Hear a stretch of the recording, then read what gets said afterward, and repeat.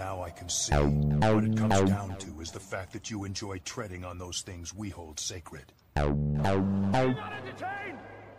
Are you not entertained? Is that why you're here? Hey, listen! God! We out here mad epic right now.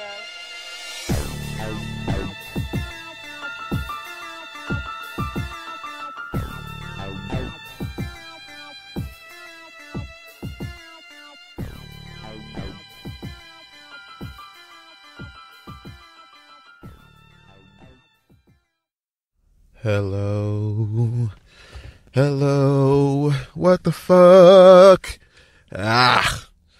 It's early as shit over here in Cali. It's close to 5:30. I was supposed to record this last night and then have it ready for upload, but I didn't do that because I was busy making other stuff. And that's what I've been focusing on. I'm just going to make stuff. I have been doing, like, a friend of mine was like, hey, hip hop would work in anime. And I was like, I don't think it would.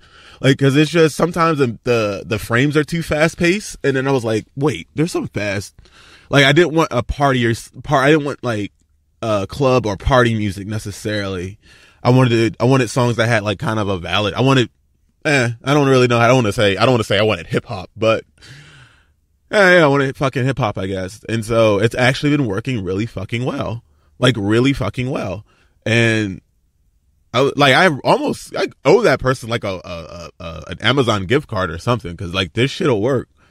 Now I just gotta come up. I'm simultaneously putting together a comedy special for Christmas. I did not stop that shit. I'm doing the 30-minute special. I gotta do this. So each day this week I put out like a little video that was like a clip with an anime intro with hip hop, and it's just been good.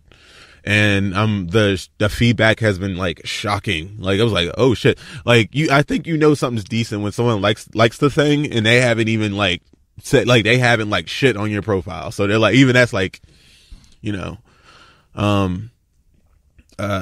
say this week I'm just gonna be focused on making shit. I'm not sure exactly what or how, but I'm definitely making shit this weekend, probably more centered around video games.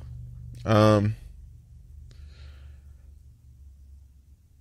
than that, shit's cool. I mean, my boss is getting on my nerves, but I feel like my boss is getting on my nerves because I have a fucking boss and that's an issue. It's weird, man. It's fucking weird. Sometimes I'm just like, he's just not like, I look at him sometimes, I'm like, you're wrong and you're not going to know more than me. And he be trying to give me the bullshit sometimes. I'm like, yo, that's not going to work for me. Like, that's really not going to work.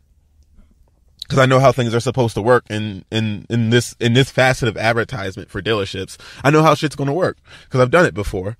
Not only have I done it before, I fucking went to school for it. Like, it's not like you're here because like he got promoted essentially because he was with the company for a long time. He didn't get promoted because of skill necessarily. And then this motherfucker be trying to hover the fuck over me. Like, he has I guess that's really what pisses me off more than him being an asshole, is the hovering and the fucking, like, doesn't let me do a fucking thing. Just doesn't even understand personal space.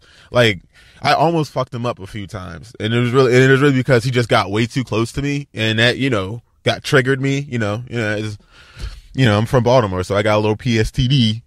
Man, that sounds horrible. What the fuck is PSTD? That sounds like a sexually transmitted disease you get from urine. Like, what the fuck were you doing sitting in a puddle of urine, sir? I'm sorry, it was the boys' bathroom in 6th grade. I didn't know. I assume that pretty much. Anyway, just that personal space. Like, he just invades your personal space every fucking time, dude, and it's annoying. And he knows he's doing it. Like, he knows he's fucking doing it, and it's like, and I look at him like. Cause I'm volatile enough to do something reckless, but I'm also smart enough to be like, no, it's not time yet. Like, I really do. Like, if I fuck this motherfucker up, how's it going to look like? It's going to look like I'm an asshole. Cause once you turn into the angry black guy, you are forever the angry black guy forever. Even if you have good reason to be. But that's whatever though. I'm not, cause work is work and I just need the money, and that's really how I just be acting. Like, this is my money and cool. So that's whatever. And man, there was a guy from Baltimore at this Beverly Hills dealership that I liked a lot, and he's gone now. Man, that sucked. I was like, oh, like he was like, honestly, I like going to that dealership, talk to him like 15 minutes a day, and it was like just a little home away from home. I'm still fucking missing home, and I'm still like a good year and a half from visiting again because I haven't trained to be strong enough yet. That sucks. Like, if we're in, and I'm not talking about like a physical strength. I'm talking about like from a content creator perspective, I suppose, or a better way to put it is that I'm not where I want to be, and I don't feel like I deserve to visit home. That's a treat for someone who has accomplished something, and I haven't accomplished anything yet. I'm moving in the right direction. I know that, but I still got a ways to go. You know, I'm just heating up, and I don't want to leave. I don't want to leave when I'm just heating up.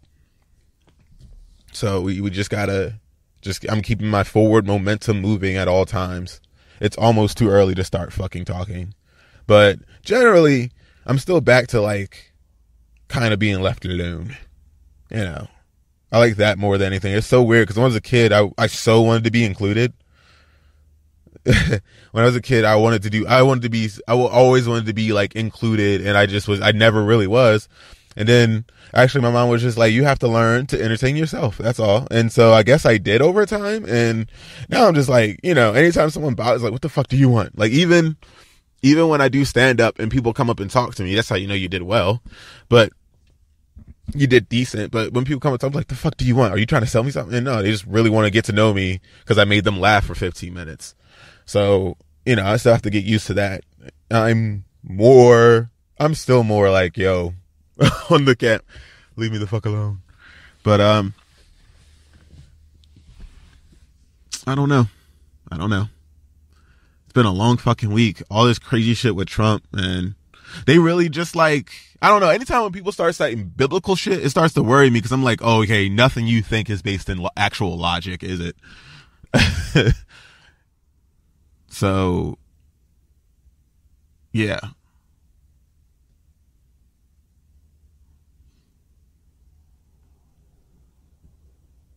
It's just not based in logic. I understand. Like, I look at religion like as a those people at that time with what they knew were trying to keep history and tell stories. And there are some good morals in the Bible, but anytime someone's like, you know what, we have to break up these families because the Bible says so, I'm like, no, I don't think the Bible says that. I didn't even look at the verse. I just saw that was printed. It just upset me that you're willing to break up a family. Like, you're okay with that.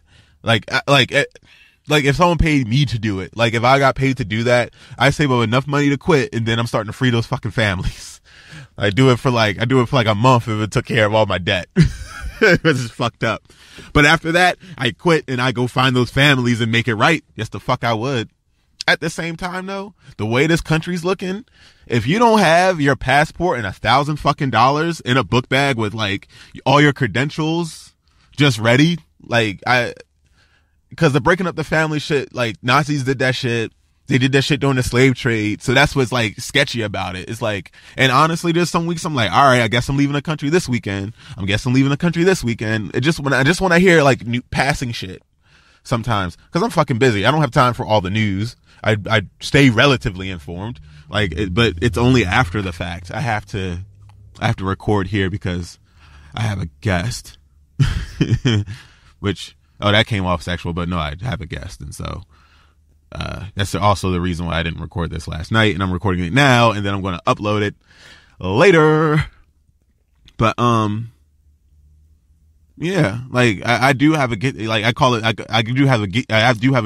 bag essentially that I'm ready. Like, it has everything I need in it, including a fucking blade and some trail mix, just money, passport, birth certificate, like all the shit you would need to essentially start a new life in a new country, like now if I needed to, But, the beauty about living in California is that there is nothing. If you wanted to invade California, you would have to do it from the coast. You couldn't, or so let's say Bush is like, all right, if you're not white, you gotta get the fuck out of this country. Did I say Bush? Bush wouldn't say anything like that. At least not the fun Bush. You know, the one we thought was an asshole, but really he was just silly. I mean, if Trump was like, we gotta get everybody that is brown out of this fucking country, and if they not out of this country, we want to put them in camps and shit. Yo, I got my get the fuck out bag. But if he wanted to do that, I don't think California, because California's already been like, yo, we're not honoring ICE shit, and we're not, you know, like it's almost become its own territory in a way. But essentially, you know, coming in from California from, if you look at a map or whatever, from the right, it's a bunch of mountains and shit. And there's no towns, there's no people. So we would know if they were coming a mile away in the most biggest sense. So then you have to invade through the coast or whatever. And that even gets rough because there's the beaches there, which is and then there's just cliff sides. So that gets tough. So essentially it'd be really fucking easy for me to run and set up. Like I could work for a month to save up to escape the country and still be good pretty much. But it's not like that in Baltimore. It's not like that in North Carolina. It's not like that in Detroit. It's not like they gonna get caught off guard regardless. Like it's curtains.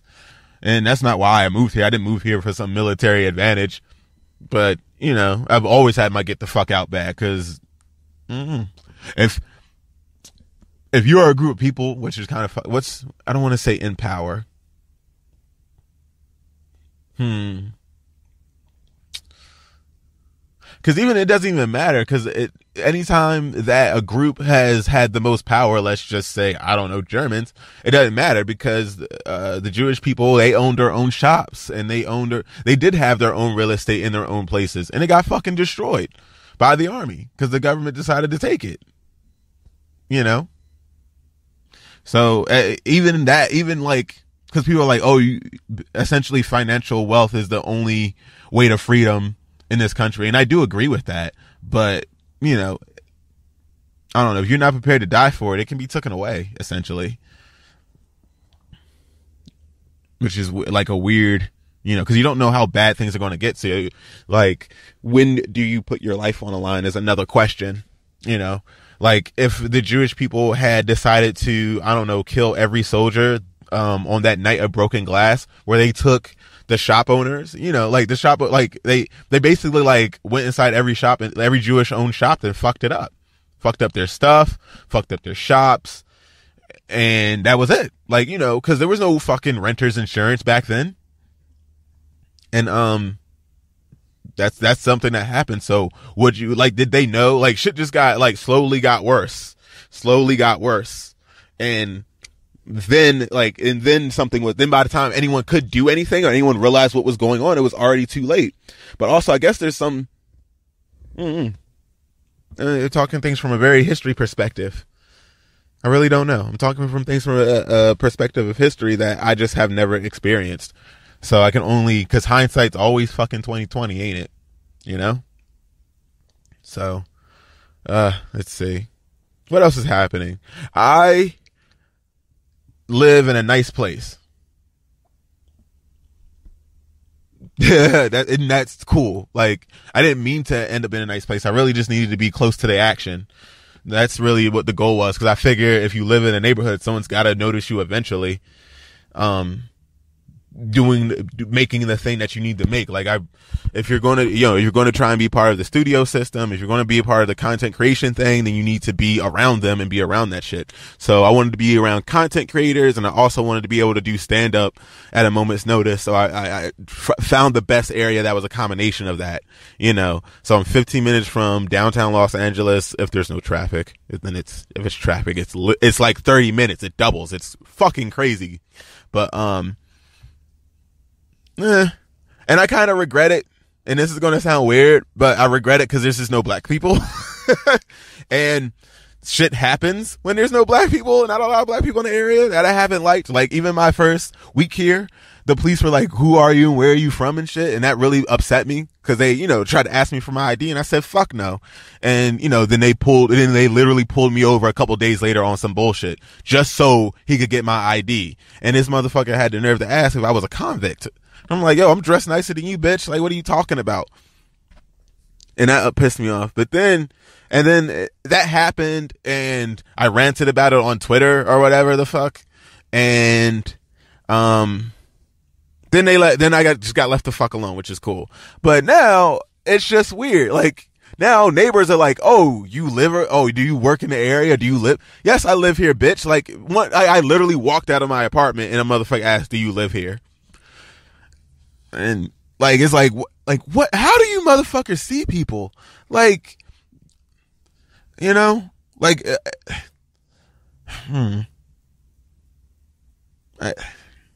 still, like, and I guess that's one thing, you know. No, that's not just one thing. That's bullshit. Like, I've worked really hard to obtain the skills that I've obtained. I've worked really hard to get to the point that I've gotten to. And for someone to say, like, oh, to be shocked about that, like, it's like, you want to understand where that's coming from essentially first, you know, cause maybe they didn't mean it like that, you know. Maybe the white dude that was working at the gas station can't handle the fact that I make more money than you. I make a lot more money than you. And that's not your fault. Or maybe it is your fault because you got everything you have everything you need to succeed, asshole. I don't know what the fuck you're doing. But maybe that bothers him a little bit and that's his little way of, you know, whatevering. But fuck you. Truly fuck you. Because I don't, like, who the fuck do you think you are that you get to demand ... But you know what? Sometimes you just gotta, like, flake that shit off and it's whatever, you know, because we still have the same fucking problems. Because to some people some people think this shit's a game, you know, and it's not. Like, it sucks. Like, I do feel like a fish out of water sometimes, and I guess that what makes me miss Baltimore so much.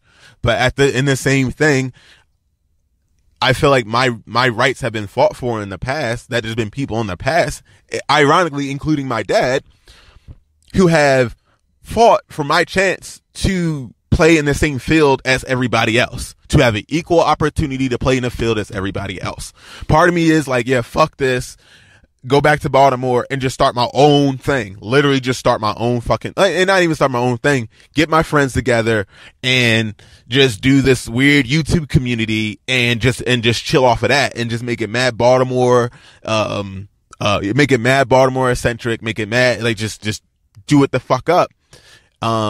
And connect different things, because I now understand how to do those. I now understand how to do that. Like, moving out here did teach me a lot, and I could go back and be very fruitful, but I also want the fucking opportunity to play with everybody else. Like, and so like, I don't want to segregate myself. And I think about that. It's like, yo, can blacks only be successful around each other? Isn't that broken? Isn't that kind of broken? Isn't that a broken system where I'm like, oh, I can't. But if you look in California, that's what the fuck it is. It's all these towns, because it's not a mixing pot. It's a mixing pot because we all share the same road, but that's really about it. Koreans literally have their own neighborhoods. They like their own fucking, like, is it Anaheim? I don't know, but there is a Korean area in California, and it's in a whole entire, like, essentially county that is for Koreans. And there's nothing wrong with that. They niched out their own thing. Because maybe for the same reason. And then one or two generations start to seep into main society, like after one or two generations, I suppose.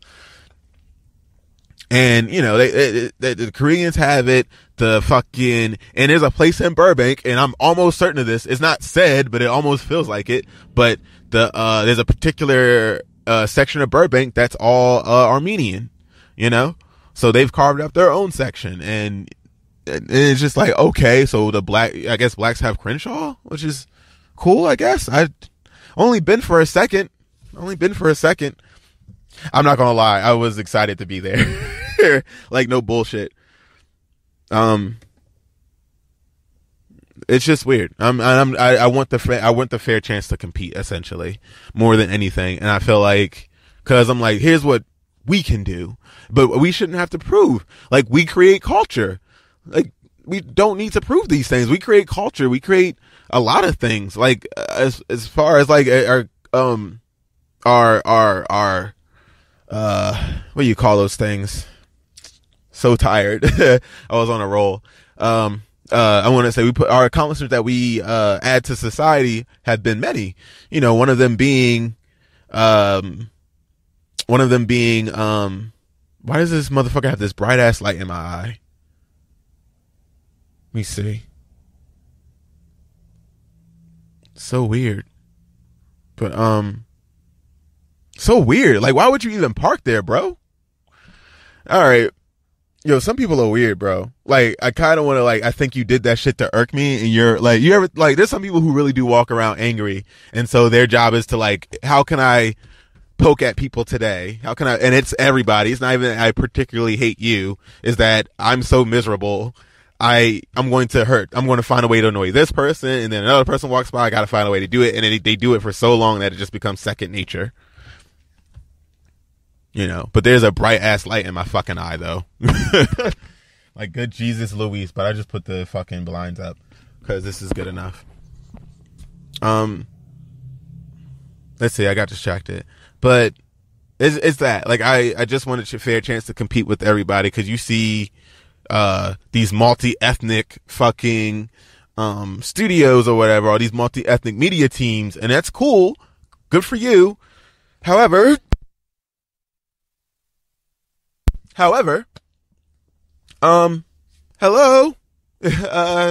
sometimes they just don't got enough flavor in that shit, and they don't got enough flavor in that shit. I feel like sometimes, that's all. And I'm like, where the flavor at? Is the flavor not applying to this job? Are they not hiring them? You know, what the fuck is going on, buddy? Are you hiring safe blacks, I guess? Like, are you hiring safe blacks, sir? I don't know. I actually don't know what I'm going to call this one. I got to figure that out. So this is Randomly Relevant. I'm going to try to get a guest next week, and we're out.